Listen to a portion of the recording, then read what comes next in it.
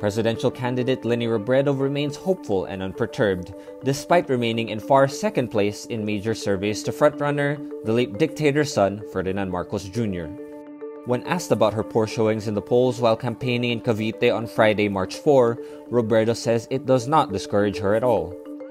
Robredo believes these numbers do not yet capture what she describes as the fervor of her passionate supporters on the ground.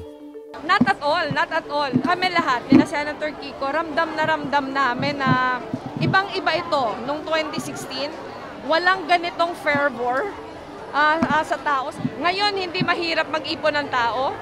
In fact, mas hirap kami ngayon mag-limit ng tao because of the protocols. Some 2.13 million votes are up for grabs in this province, where Marcos had edged Robredo out in the 2016 vice presidential race by over 152,000 votes. Cavite is also the bailiwick of another presidential bet, Senator Panfilo Lacson.